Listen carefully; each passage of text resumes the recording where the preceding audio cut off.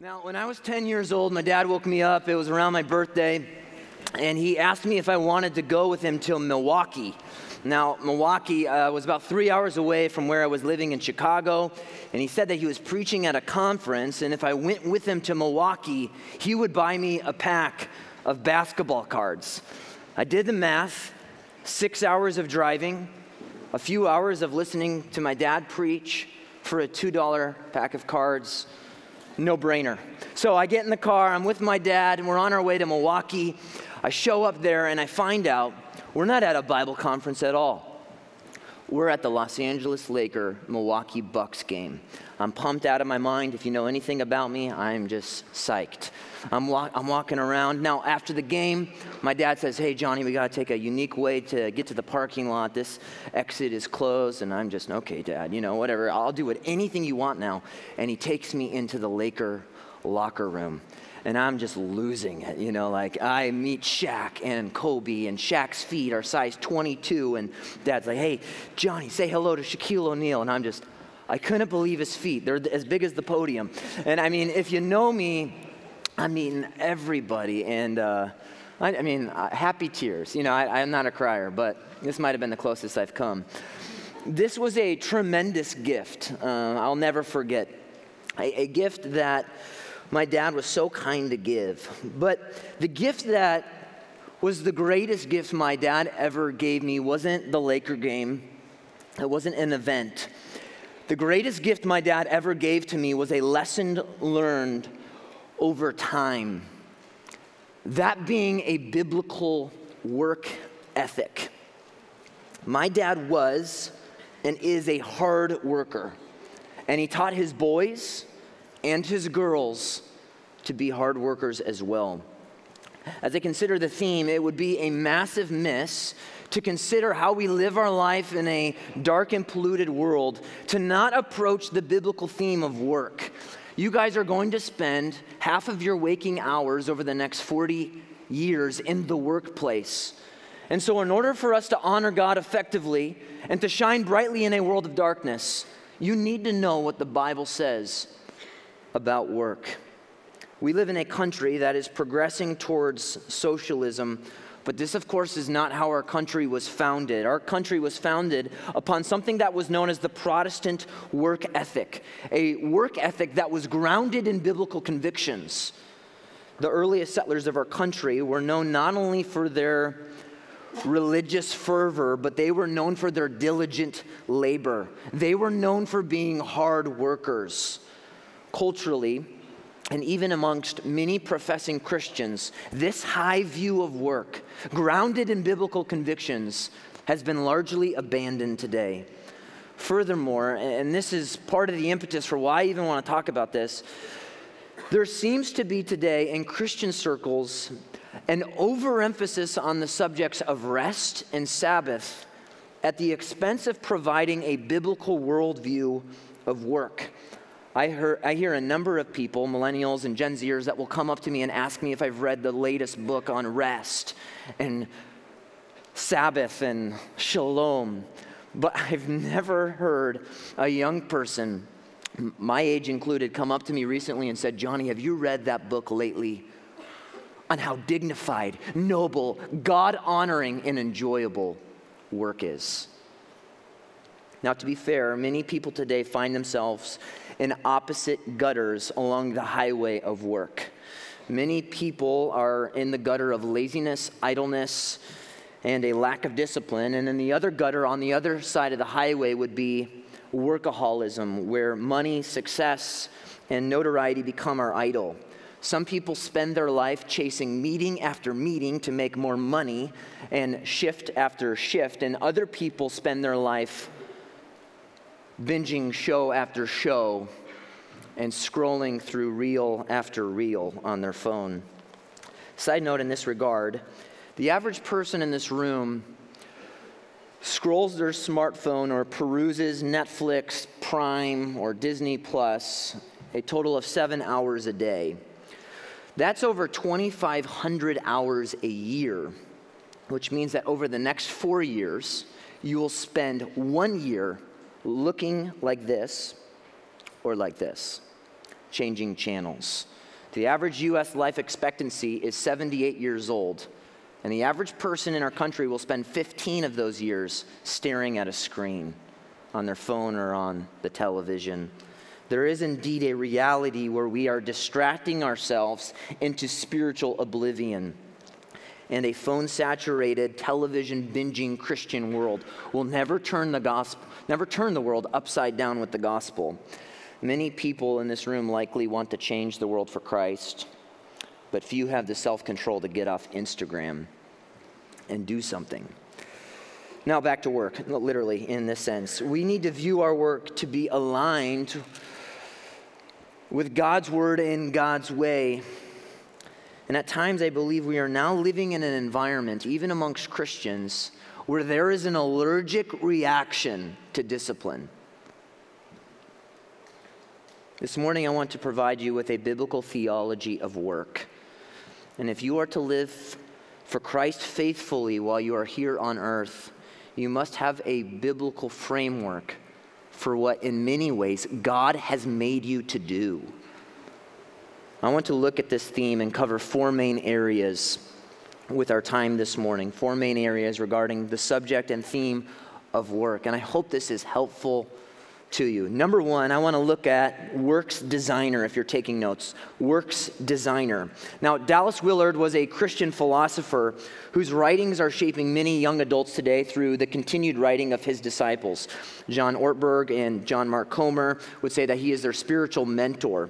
Now, Dallas Willard, and I'm not knocking on everything they've said, but Dallas Willard was once asked, if you had to describe the life of Jesus in one word, what word would you use to describe the life and ministry of Jesus?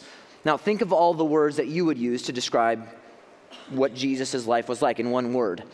But Dallas Willard responded with the word relaxed. He uses the example of Jesus' interruptibility and unhurried life, that he was walking through life 3 miles an hour and he could easily be interrupted. And he uses that interruptibility of Jesus as this framework for a theme that Jesus' life and ministry could be described by one word, that being relaxed. There is indeed a very real element of the tenderness and compassion of Jesus. But the word relaxed to describe the ministry of Jesus provides connotations that are difficult to reconcile with the Jesus of the Bible. Now, I love the Gospel of Mark. Now, there is a specific word used in Mark's Gospel that is used 41 times. It's used 51 times in the New Testament totally, but 41 times this word is used in the Gospel of Mark. You know what that word is? Immediately. This word also could be translated right away, and there's a significance to it. Mark wants you to understand something about Jesus. Jesus wasn't waltzing during his time on earth. He was working. He was on a mission, and he was under a divine timetable. Jesus says in John 9, verse 4, I must work the works of my Father. In John 4:34, he says, my food is to do the will of him who sent me and to accomplish his work. Whatever it is that God does, Jesus does. In fact, Jesus will say this in John 5:17. He says, my Father is working still, and I am working.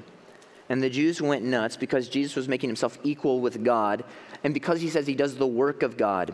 Now, when we talk about work, you need to understand fundamentally that the God who made you is a worker. Jesus was a teacher for 3 years, but he was a carpenter for 20. His hands were not soft. They were calloused. They were splintered. And they were hardened by labor. Jesus, in whom all the fullness of deity dwells, represents to us that God is not relaxed. God is a worker.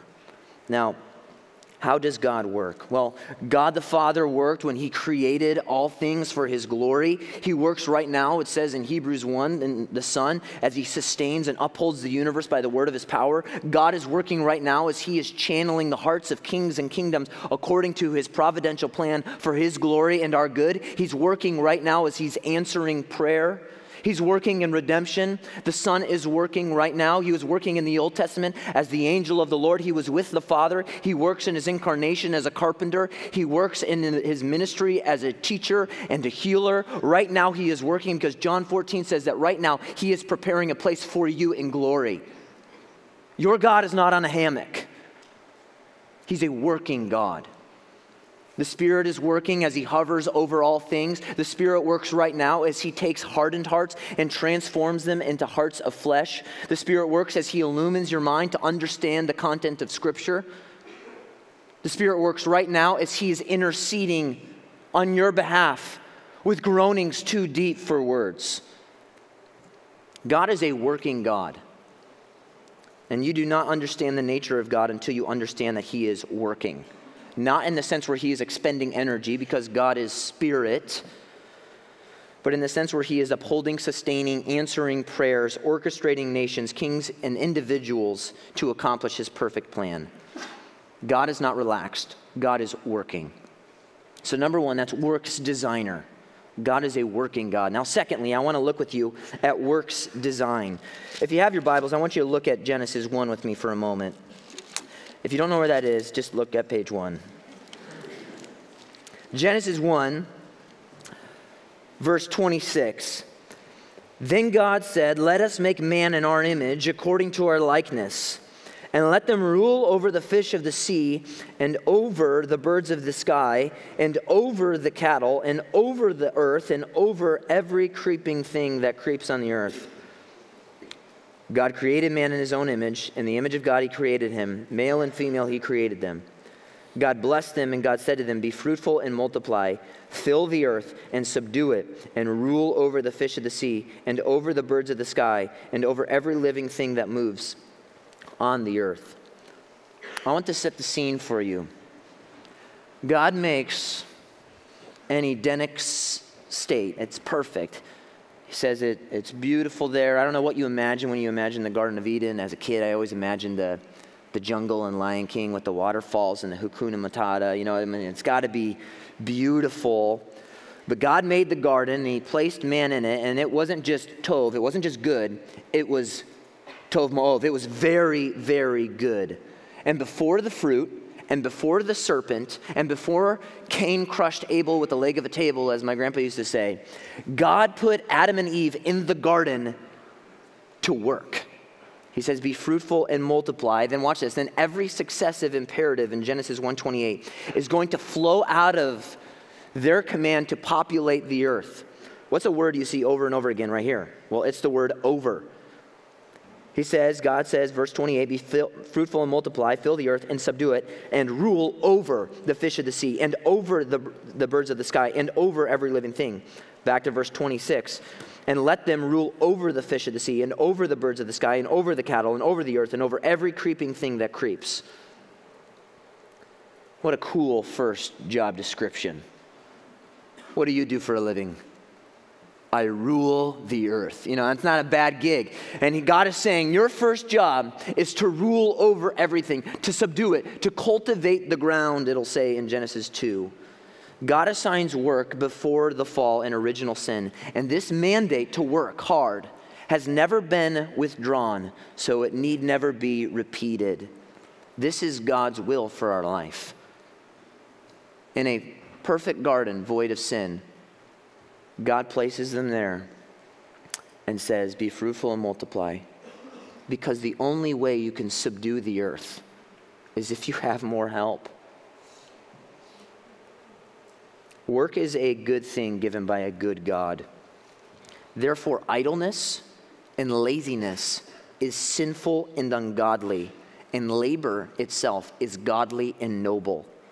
Labor is part of the dignity that we have as image bearers of God. Only men can write symphonies and shoot movies. Only men and women can make the Eiffel Tower.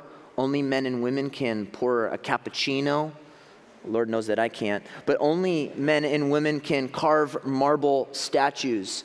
This is part of what you were made to do. You want to know how noble it is to be an image bearer? Well, God has deposited in you the ability to represent and image him as a worker.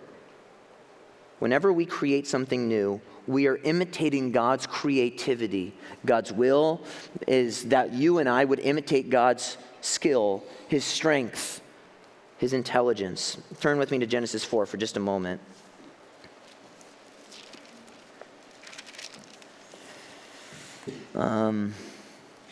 Look at verse 20. I think this is just cool. I don't know when you've ever heard this. Verse 20 of Genesis 4, Ada gave birth to Jabal. He was the father of those who live in tents and have livestock. His brother's name was Jubal. I mean, those are cruel parents. Hey, Jubal, come here. His brother's name was Jubal. He was the father of all those who play the lyre and the pipe. So here's how God made people. He made people in such a way where there would be such diversity and even the interest that they find, that here is Jubal and Jabal. They're born to the same parents, and one is the father, it says, of all those who would dwell in tents and own livestock. The first John Wayne right here. What's his brother? Is he like equally the man? I don't know. He's the father of all those who play the pipe. You know, so you got two opposites. Both here are imitating who God is. Go and run these livestock, get some cattle, great. And there's this other guy who's boop, boop, boop, boop, boop. You got the ultimate man, and then another type of man, you know, right over here. I like music. The curiosity that spawns the creation of a new instrument carved from the wood of a tree. You know how they used to make stringed instruments? Well, they would take it and carve it from wood, and then the strings that themselves were made from animal gut. And they figured out that when they were disemboweling animals, you can actually turn those into strings. And this type of creativity, this level of curiosity, you know what God says about that? I love it. I love it because they're imitating me when they create. Whether that is from paper, from a tree, or laptop screens made from sand. We are imitating God's creativity. He creates out of nothing. We create out of the raw materials that he has given to us. In work, we show the wonder of God. This is why you are made. When the baker bakes, or when there is a medicinal discovery, or when you're preparing your company for an IPO, we can reflect God. It's a way for us to represent him. Animals can do some work. I've seen videos of dogs grabbing snacks from fridges. I mean, I'm not against that. Animals can plow and oxen can do things. But a beaver can build a dam, but a beaver cannot make an iPhone. You were made in a unique way to represent your God. Work gives us the privilege of creating value. Now, when Sally makes a t-shirt for $3. Is anybody named Sally in here? Okay, I'm safe. Okay, when Sally makes a shirt for $3 and sells it for $14, what just happened? She just added $11 of value to the world that didn't exist before she worked. This is a uniquely human thing. God has made you to work, and he tells you to work, and this alone provides what you do with a level of dignity. Whether you're a surgeon or a server at a restaurant, your work is inherently good as long as it's not sinful and noble, and the Lord tells you to do it. Furthermore, work is a way that God designed that you would be able to love your neighbor.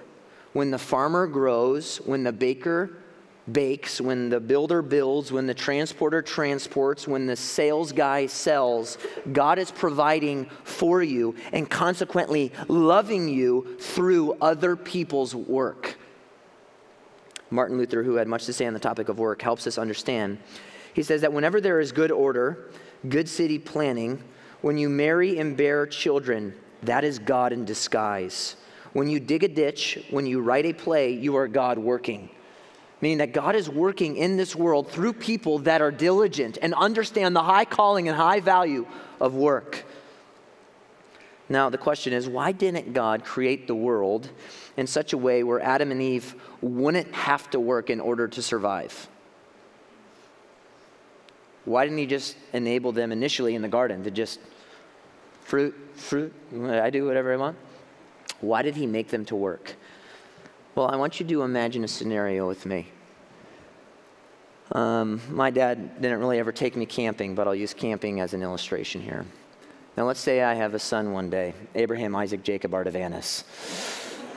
He's going to be a baller. Now, let's say I take Abraham, Isaac, Jacob, Ardavanis. I go on a camping trip with him. I need to start a fire. I'm going to need some help there. But I say, all right, go gather some wood for me, Abraham. Right? I'm telling him, go gather some sticks, anything you can find. Now, why do I want to do this with my son? Well, first of all, it's because I want him to survive, right? I don't want him to be cold.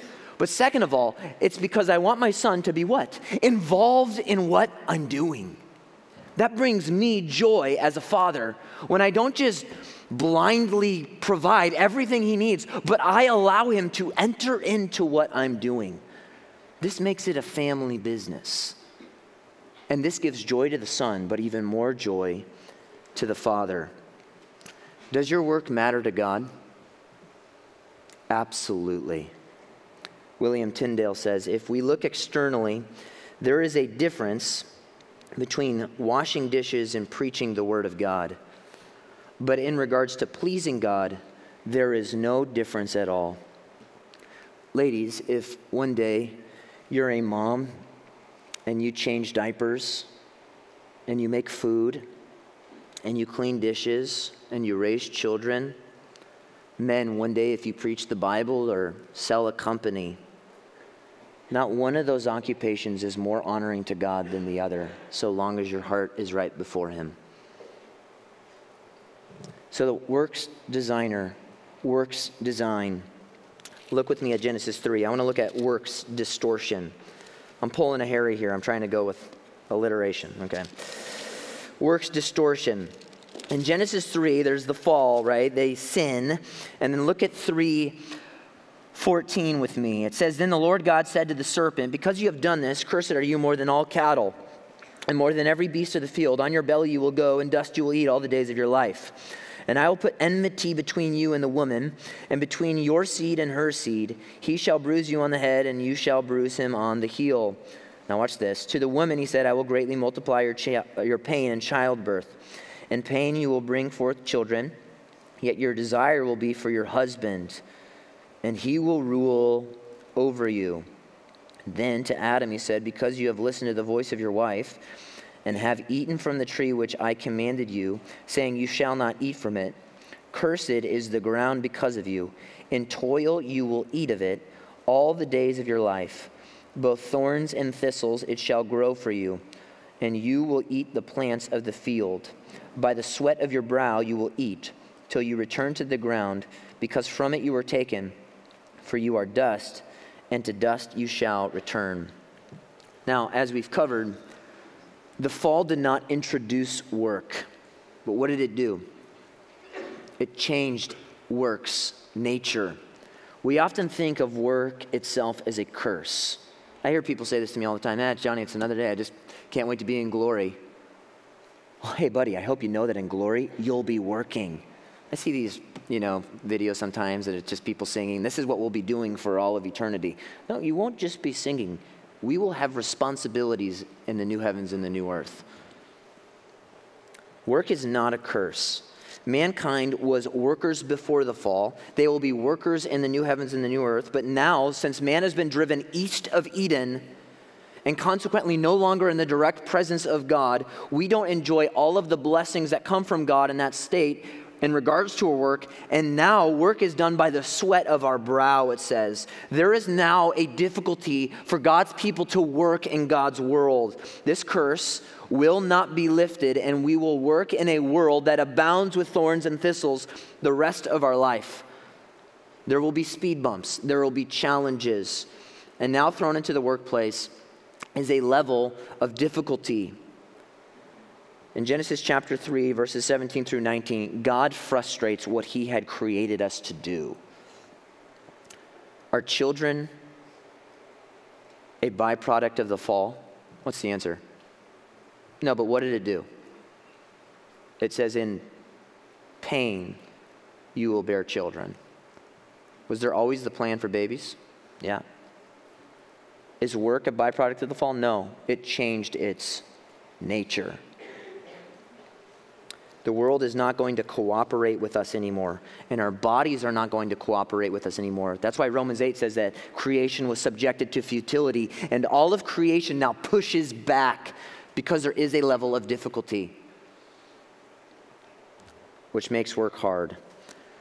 Number 4, and this is really where I want to spend the majority of the remainder of our time, I want to look at work's new dimension. Work's new dimension. The question is, how do we bring God glory now in our work? How do we work in a post-fall and post-curse environment? This is, by the way, a question that matters immensely. Whether you are a businessman or a housewife, you will stand before God and give an account of how well you stewarded your work life. The reformers used to say that inscribed upon every tool, inscribed upon every instrument, inscribed upon every single pen, there should be written a slogan: God delights in work. And what the world considers to be a curse, the Christian considers to be a blessing from God. Therefore, we rejoice in it. So back to our question: how do we work now in a way that brings God glory in a post-curse, post-fall environment? Well, when you claim to be a Christian and deliver poor quality work laced with grumbling and complaining, you make the gospel look bad. Can we really say that our hearts belong wholly to God when we offer to God and to those we work for subpar work 40 hours a week? You cannot live a mature Christian life and be a lazy person. You can be a Christian and be lazy, but you cannot be a mature, godly Christian and be lazy. Your faith doesn't have nothing to do with work. Your faith has everything to do with how you work. And you need to learn this now, because the older you get, you implement systems and habits that are going to be harder and harder to break when you are older. If you think, yeah, I'll learn how to work when money's on the line, you better wake up. The greatest gift a father and a mother can give their children outside of the fear of the Lord is a diligent work ethic. Work is more also than just a place to win people to Christ. You are to be a salt and a light in the workplace, but work itself and labor itself is God-honoring. And if you're not the best worker in the field that you go into, you damage the credibility of the gospel. Work presents wonderful opportunities for you to share Christ, but it's more than just that. God is honored by the work itself. People pray for missions trips. People pray before they preach. People pray before they go to seminary. But very few people pray for the man on his way to work today. God, be honored as this man sells life insurance.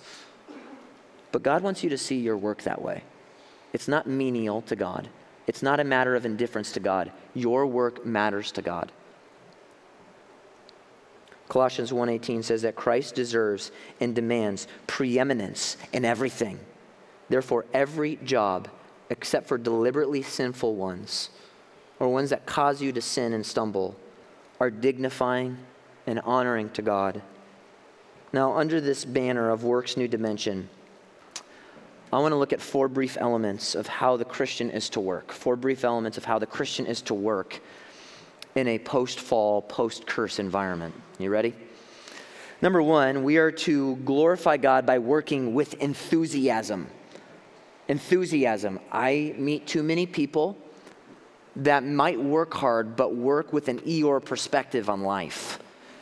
You are to work with enthusiasm. Colossians 3:23, write down these references and imprint them on the tablet of your heart, because this matters to God. Colossians 3:23, whatever you do, work heartily as for the Lord and not for men. Meaning that God wants you to work in such a way, not just where you're begrudgingly going through the motions, but where you go, this matters to God, and I will give him my everything. Romans 12, Paul says in 12:11, do not be slothful in zeal, but be fervent in spirit. Serve the Lord. Everything you do is under God's gaze. So work hard. It is natural to be enthusiastic about your work when it is in the center of attention or in the spotlight. But it's much more difficult to be enthusiastic about your work when it is hidden from the public eye. As the conductor of a great symphony orchestra was once asked, he was asked, what is the most difficult instrument to play in the orchestra? You know what he said?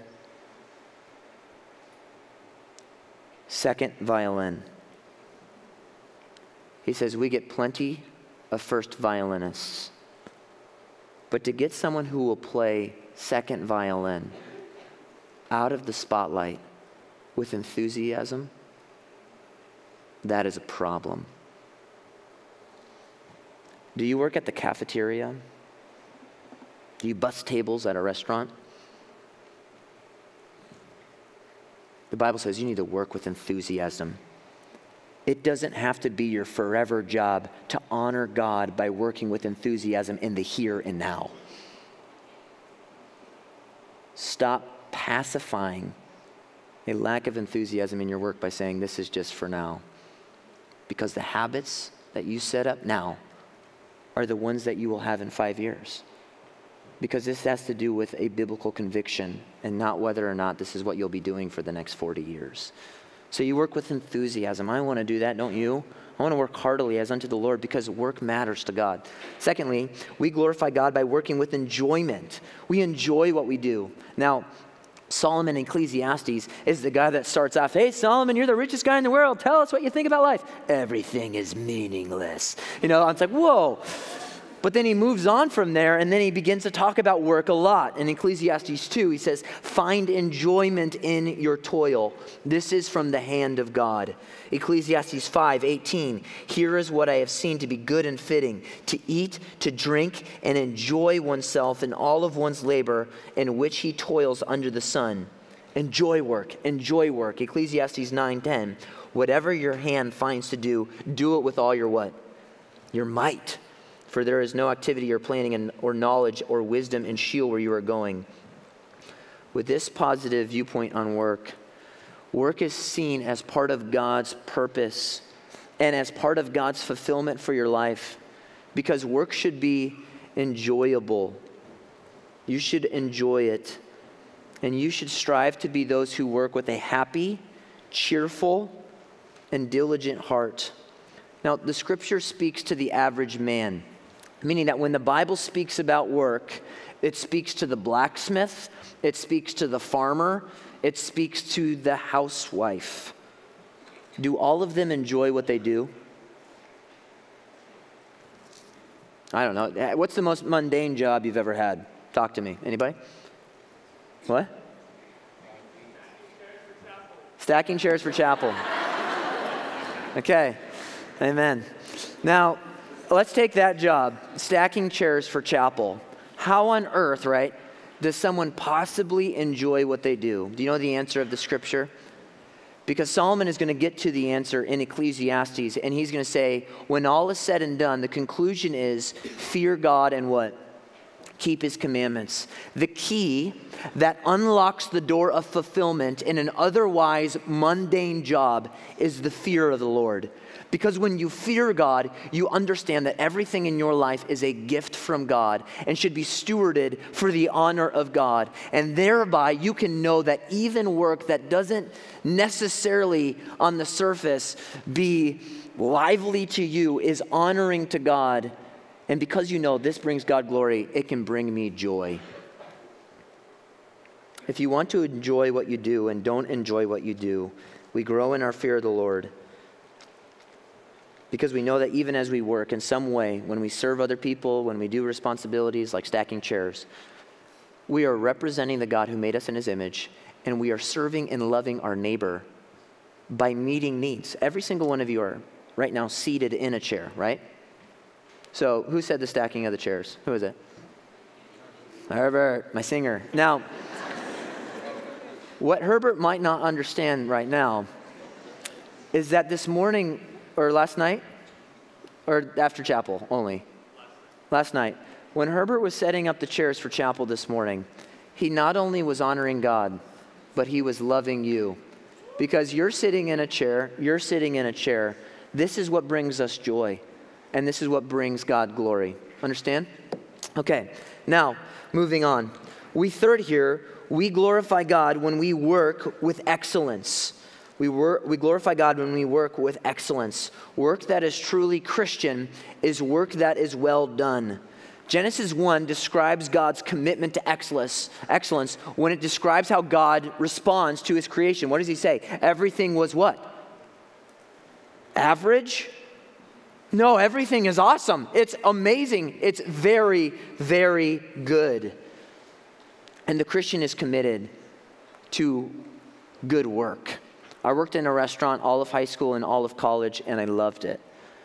But the reason I got the job at this specific restaurant is because when I was looking for a job, there was a restaurant that had my older brother and my older sister already working there.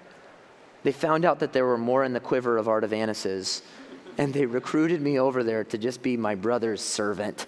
And I just bossed me around. It was horrible. No, it was fine.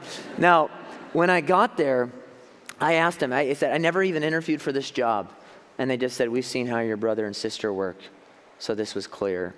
That's not a pat on our back. It's maybe more of an affirmation of the environment that we grew up in. My dad taught us to work. Christians ought to be the best workers wherever they are. They ought to have the best attitude. They ought to have the most integrity and the greatest degree of dependability. Sadly, there is little difference statistically in the work ethic of Christians and unbelievers. And if this is true, there is much cause for alarm. I know Christian business owners, just understand this, I want you to listen to this.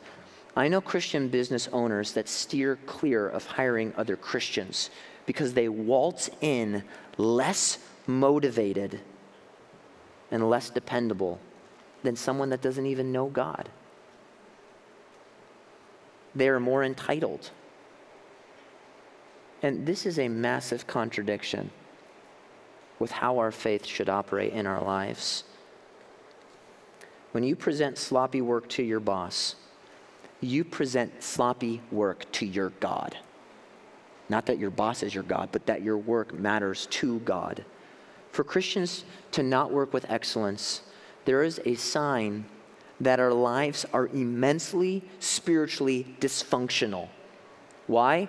Well, because you cannot present 80,000 or 100,000 of your hours to subpar excellence, knowing that God has given you a dignified responsibility and not endure immense spiritual trauma in the process. Girls, are you looking for a man to marry? Yes. Well, don't marry a lazy one. Guys, are you looking for a woman to marry? No. That's okay.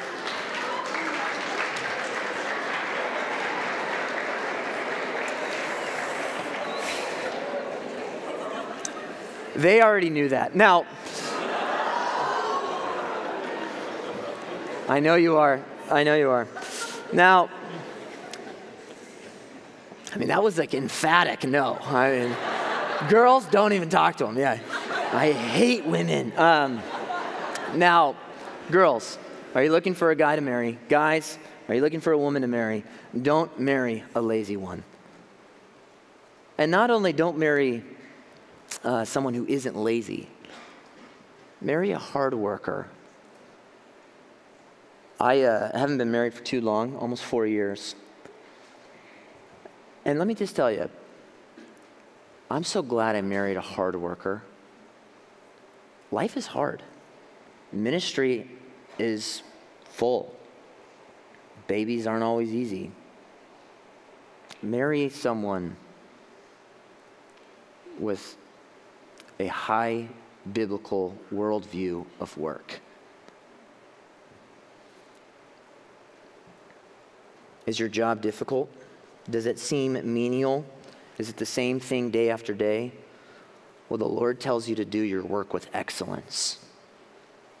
Have you been passed over and not received a reward or recognition, well, then you can look forward to the day when one day you'll hear, "Well done, my good and faithful servant," from the Lord of all creation. Now, fourth and finally here, we glorify God by working with integrity. Turn with me to Ephesians 6 for a moment. Excuse me, I think I swallowed a locust. Ephesians 6.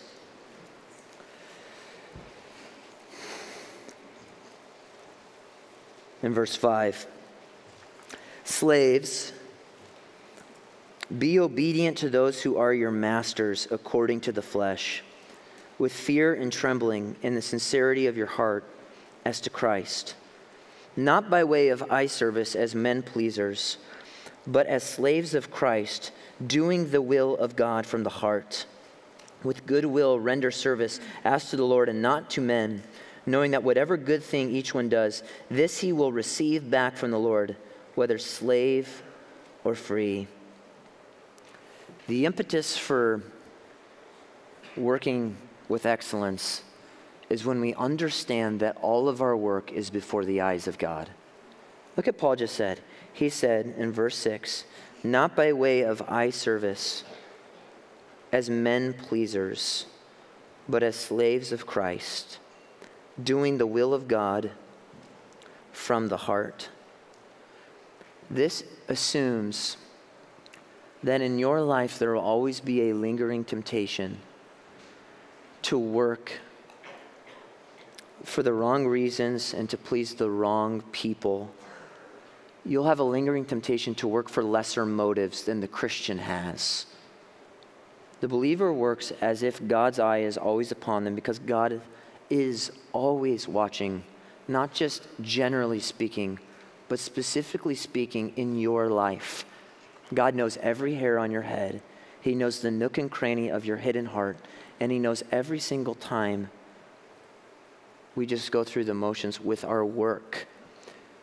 Working with integrity means that you don't spend all day on Facebook or playing Candy Crush, and then when your boss rolls around, you go, "Oh, yeah, Bob, okay, buy it. Okay, cool, yeah, deal." You know, it's like, wait a second. No, that would be a lie to your boss, but that is dishonoring to God. Your boss may be fooled by the appearance of hard work when he's watching, but God is not. Christians do not do the bare minimum, ever. They work with excellence. Working as unto the Lord means that God not only expects you to work hard, but he expects you to have an excellent attitude while you do it. My dad used to tell me all the time when I was a kid, "Johnny, attitude is everything." Because my dad would have me work. Every Saturday morning it was understood. I mean, still I'm growing in this a little bit, but it's beyond me. You know, like I was talking to someone the other day. I asked him, "Hey, who does your yard? It looks good." And he says, "What do you mean, who does my yard?" "My sons. They do my yard. They work." And I was just thankful for it because too often I think children are pandered to. They're not taught how to work. And not only are they not taught to work, they're not taught how to work well because they're not instructed that attitude is everything. You can dominate your work environment, but you can work with a chip on your shoulder. The fruit of the Spirit is love and joy. But love and joy are not antonyms with hard work. That is the way the Christian is to be identified. Paul here also is not writing to CEOs and corner offices. He's writing to slaves who do not enjoy what they do. And yet the instruction of Scripture is the same. The second way you can be a man pleaser instead of a God pleaser is when you work to be noticed by men rather than to be honoring to God. Here's what you need to understand fundamentally is that every boss, every manager, and every supervisor in your life is ultimately middle management. Your work is done before the king and boss of the universe. And so our ultimate aim is not just to please our supervisor, and being employee of the month is not a bad thing. It's a good thing. I hope every single environment you work in, they look at you and go, something is different. But your ultimate aim is to please the God who made you and who is honored by your work. Your work matters to God. Your attitude while you work matters to God. Your drive for excellence matters to God. Do you want to be a doctor? Be the best doctor. You want to go into business? Be the best businessman. You want to be a lawyer? Be an awesome lawyer. Musician? Be the best. Not for man, but for God. God is a worker, so those who are his creatures must have an elevated view of work. Now the question as we close is, what about rest, right? What about Sabbath? It's a worthy subject, right? Because God worked for 6 days and then he, what, on the seventh? He rested. Rest is necessary for our own spiritual health. It's a good and biblical thing to slow down and honor God, to contemplate who he is, to spend it with one another. But you need to understand something. You do not work so you can rest. You rest so that you can work. The Christian is not living for the weekend. They are resting for the work week because God is honored in work. Can I pray for you?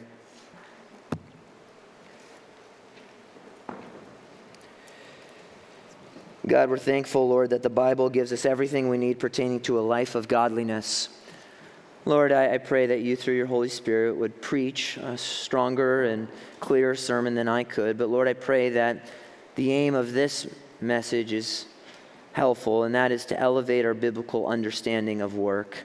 Rest is indeed a necessary subject. Many people find themselves in opposite gutters, one of workaholism and the other of laziness. But I pray that, Lord, we would find ourselves on an accurate obedience to working in your world in a God-honoring way. Lord, I pray that as we work, we would be a salt and a light to those around us. But Lord, I pray that right now we would do our work with enthusiasm, with enjoyment, with excellence, and with integrity for your glory and for your honor. We pray this in your name, and all God's people said,